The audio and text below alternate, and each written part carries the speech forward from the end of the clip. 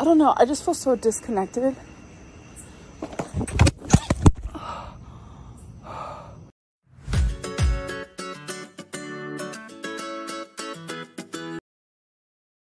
Hey y'all, welcome back. Today we're looking at the time that Amberlynn fell and hurt her ankle. Let's go.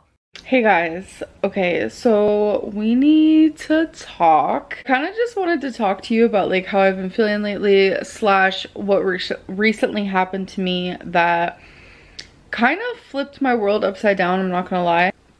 So it was about 3 to 4 days ago and my girlfriend's like, let's go for a walk, let's go for a walk. Already alluding to the fact that this was all wifey's fault. So I decided, okay, I'm gonna go for a walk. I put on my socks and I was putting on my shoes. I wanted to vlog while walking, and sometimes vlogging while walking can be embarrassing because I am out of breath and I take pauses, not pauses walking, but pauses in between words and stuff like that so I can catch my breath a little bit. Like my stamina has improved so much, but hi, I'm still in the 400s. Like I still have issues with breathing, and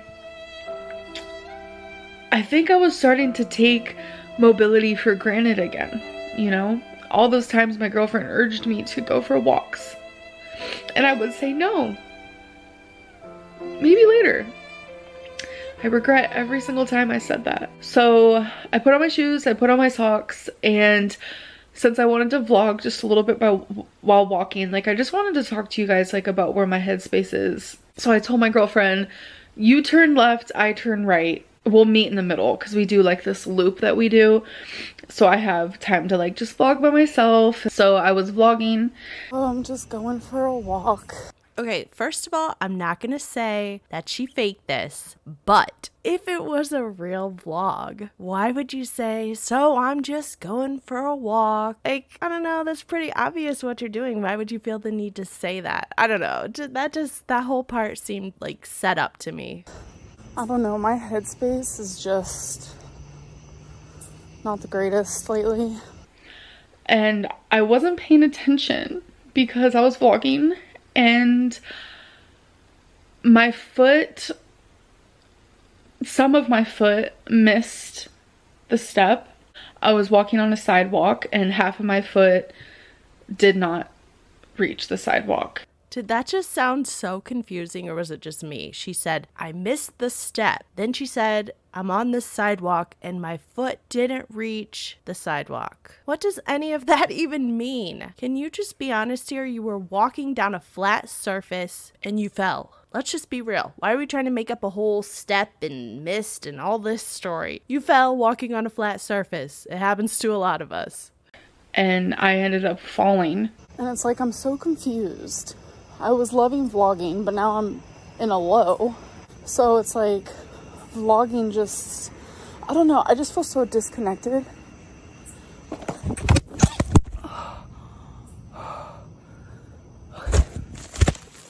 Okay, let's all just take a moment. We're not laughing. We are not laughing at someone falling. We are definitely not laughing at Amberlynn falling. Everyone take a deep breath. Okay, let's continue. I immediately texted my girlfriend. I might have been a little dramatic, but I was like, oh my God, I think I broke my ankle. I hate my life. Like, I was super scared. And she was like, where are you? You know? A little dramatic? I mean, that's a big jump from I think I broke my ankle to I hate my life. And then immediately after she said, where are you? I actually FaceTimed her. It was a 9-second thing. And I told her where I was. I didn't make it that far from my apartment, so I was like still super close to my apartment. And I just immediately told her where I was, and I said, I'm about to stand up. And God,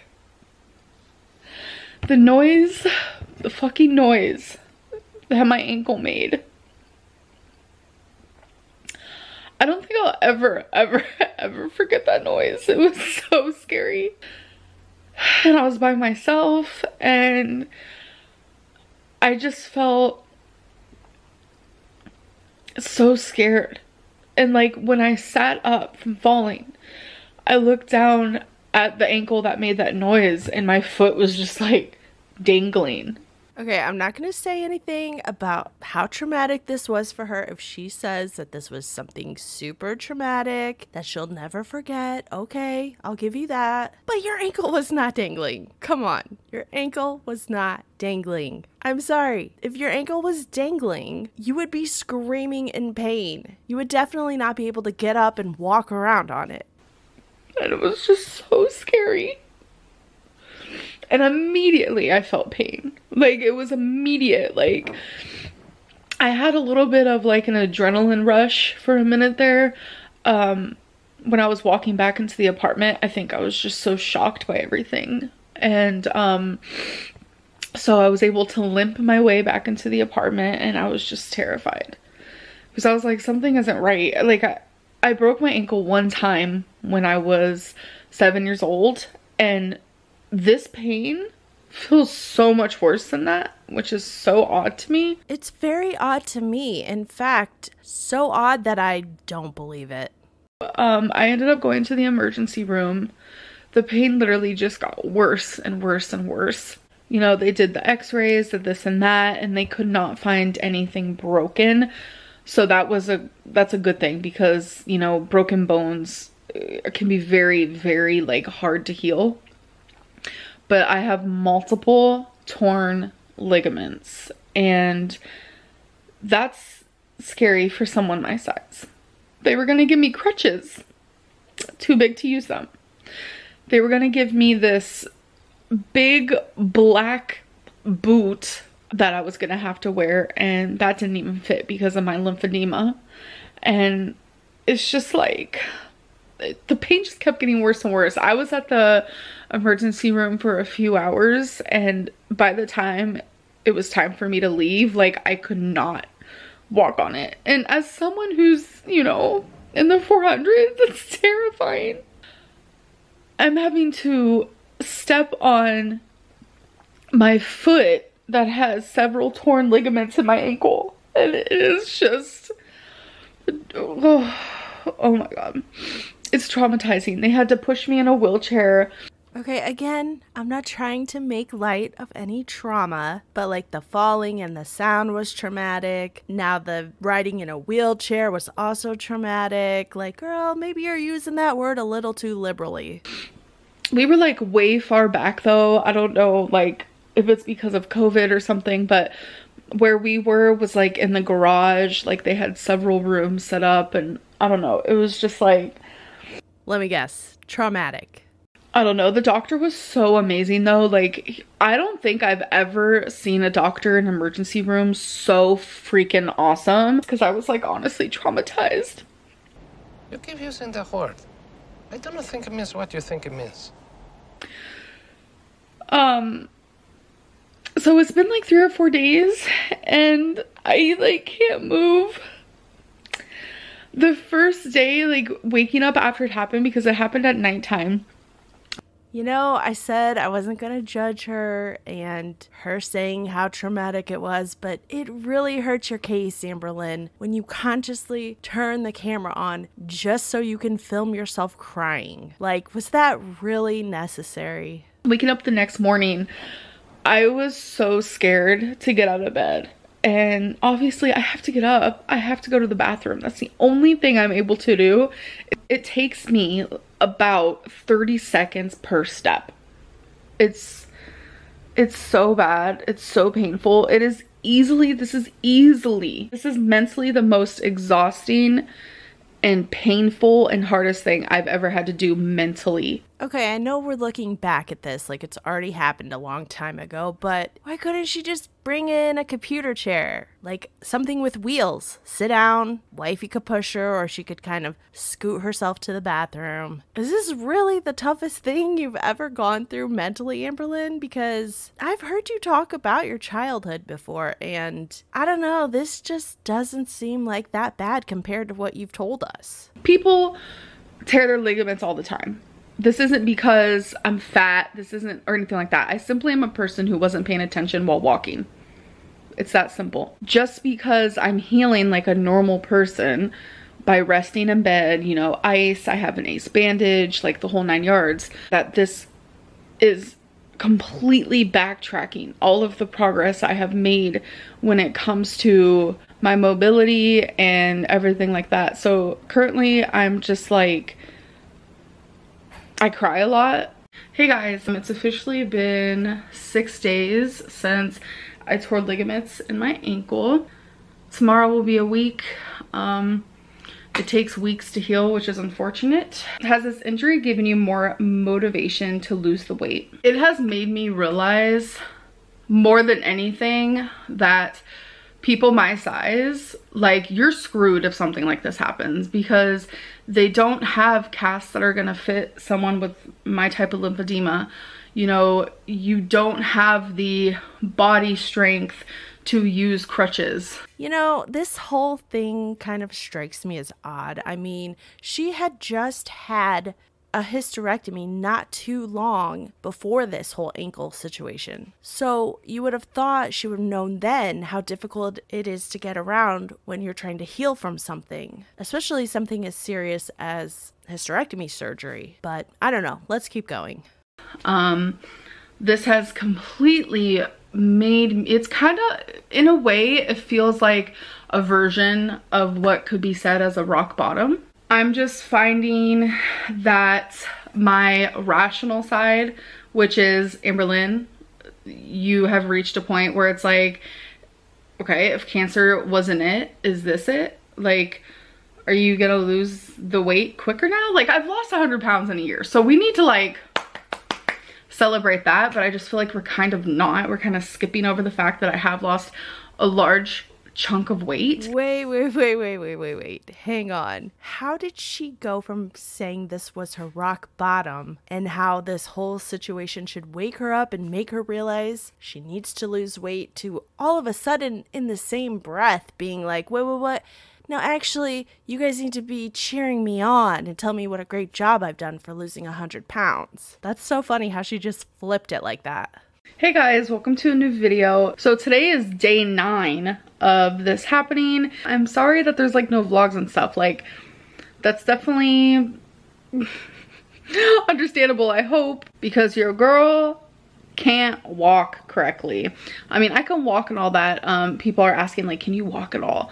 Yes, but what I am assuming is a high ankle sprain based on the fact that my leg is now hurting a little bit, like the pain is radiating up to my leg. Oh, by the way, I did talk to my primary care doctor and she said that, you know, everything I'm experiencing and what I'm doing is perfect and what I'm experiencing is normal for a high ankle sprain, which means I tore the ligaments that are more higher, like above the ankle, which is harder to heal.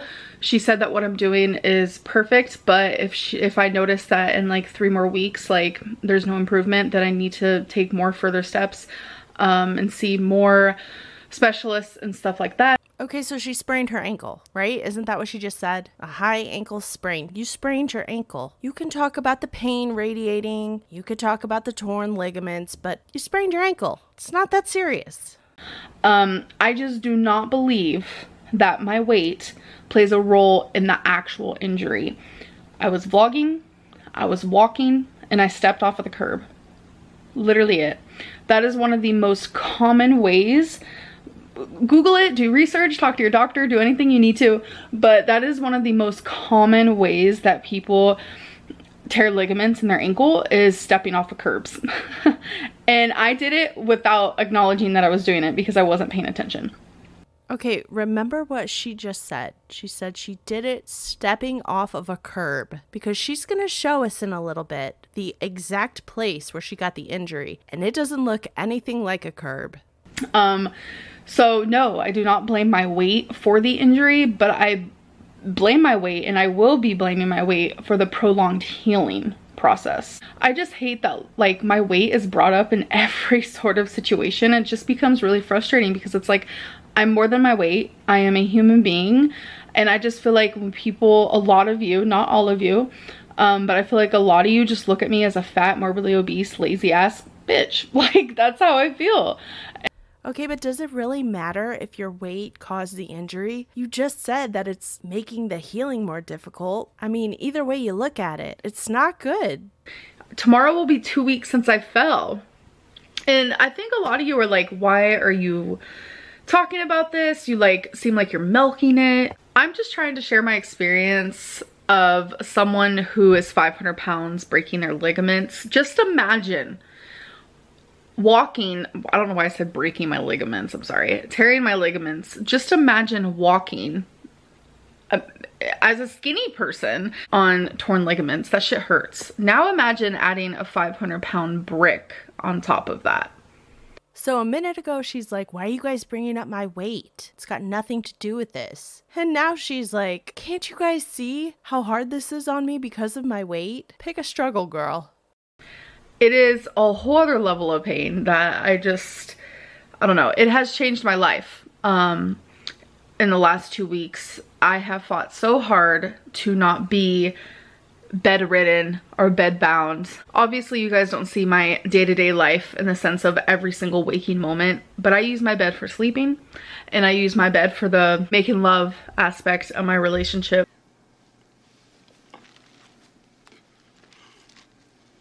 I don't sit on my bed. I don't do that. I'm up, I'm cleaning, I'm walking, I'm taking Twinkie out, I'm doing things with my girlfriend, I'm slow dancing in the kitchen, I'm cooking. Like, this isn't the vibe.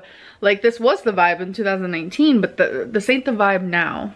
But I do want to say one more thing, because this is just, it's become a lot. Here's the photo of where I fell. In this circle, there is like a little, there is a hole, a gap, if you will, in between the grass and the sidewalk where I fell. Like I said earlier, that is not a curb. I don't know why she called it a curb. It's definitely not. That is a sidewalk. Also, I will give her a gap. Yes, that is a little bit of a gap. Again, I don't know why she said it was a hole. That's not a hole, okay? You fell going down a straight, flat sidewalk. Why is she trying to make this into something that it's not? Now I'm going to show you this clip of my shoe from when I was in the hospital.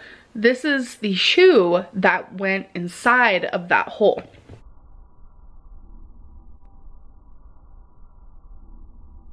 You can see the dirt where literally the tip of my foot went into it and it made my ankle twist.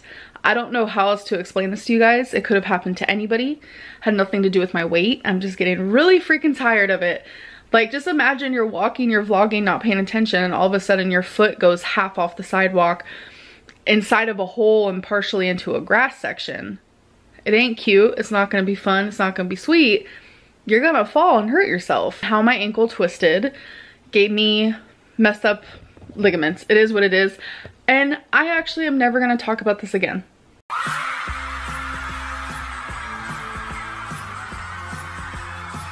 We're just never speaking about my ankle ever again, because there's a side of people who are like, this happened to you because you're fat and because you're big. It wouldn't have happened to anybody else. But then there's a whole other side who's like, you barely hurt yourself. You're just doing this so you can sit in bed and have your girlfriend caretake over you. I'm done. I'm done. So that's that. Spoiler alert, she was not done. Hey guys, welcome to a new video. Today's day 12 of this nonsense. So on Tuesday it'll be 2 weeks. I've had people ask, like, is anywhere else hurt besides your ankle? And now your leg is hurting. My toes hurt, obviously. It is the right ankle, but I landed on my left leg, like my shin area. There's a huge bruise. It's painful / numb.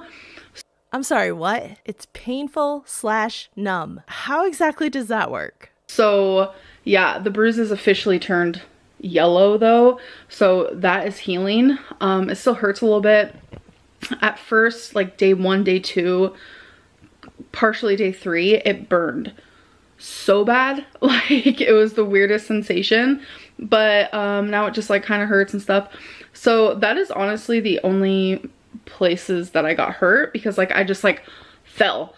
I didn't like slide. There was no like blood or like skid marks or anything like that. I was actually wearing tennis shoes, and my tennis shoes make me, I want to say about inch and a half taller than I am, because it's like a memory foam. And I'm personally not used to wearing tennis shoes. You guys know that I'm a flats type of gal. And I was wearing tennis shoes because, hi, wear tennis shoes if you're exercising. So I think the mixture of that and like the shoes are about like a half size too big for me, because as I've lost weight, my feet have shrunk. I don't know if you guys know that, but your feet like literally shrink, which is so crazy to me, like when you lose weight. So my shoes, I feel like played a big role in the severity, because it was such like an easy roll of the ankle. But yeah, anyways, I feel like I've rambled way too much about this. Are you telling me we sat through that whole story and only at the end did we find out that the whole cause of the injury is that she wore the wrong shoes? Well, that was a plot twist I didn't see coming. I hope you guys had fun though. If you did, don't forget to leave me a comment down below. And if you haven't subscribed, I hope you'll consider doing so.